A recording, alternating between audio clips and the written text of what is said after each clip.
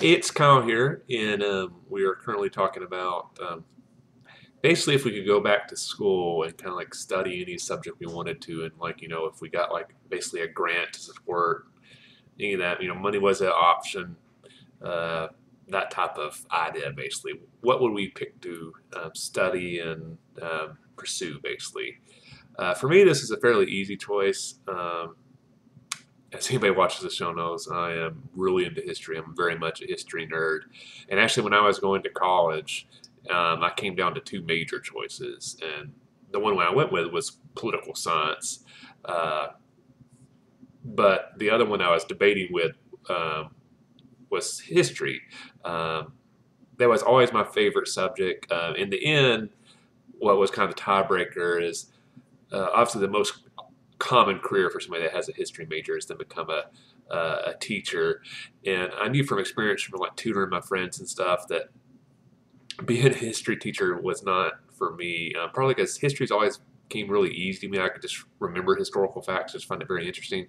And when I try to tutor my friends and stuff, I just would become very frustrated that one, they didn't remember this stuff as quickly as me, and then I was confused that they didn't find it as interesting. I just did. I don't. I'm not wired right to be I think a teacher.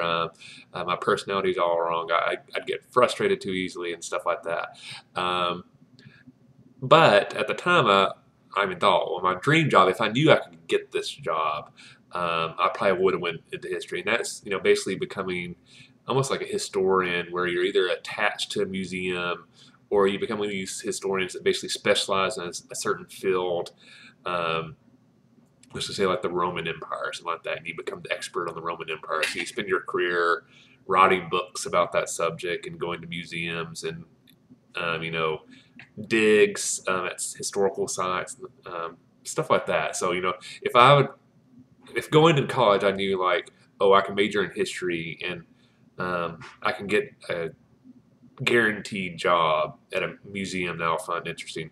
There's a chance I would have went into history, but there's there's not a ton of those positions available in the world, and also um, the thing that limits it a little bit more too is I have deep roots to the area I live in. My family's lived here for a long time, and this area just feels like home. I've never really had much of a desire to live somewhere else. I kind of like to live in this section of Georgia. So I've never really had a desire to live, in New York or um, Chicago or even somewhere around the world in like Europe, for example. I've always kind of wanted to live here, and obviously that limits uh, the job opportunities as well.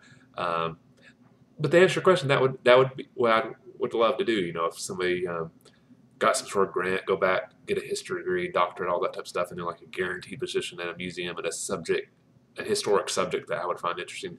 That would be a dream position for me. So that's the answer for me. Like I said, this was an easy one for me since I'm a huge history nerd. So hope you enjoyed this. Sorry, I'm a couple of days late posting. Got super busy at this week. Sorry, I'm so tired of having a hard time thinking. I got super busy at work this week unexpectedly. This was supposed to be a little bit of an easier week. Then we had a couple of things come at the last second that really changed up my schedule a little bit. So a couple of days late. So apologize about that, but I got it up. Hope you enjoy it, and I'll see you next time.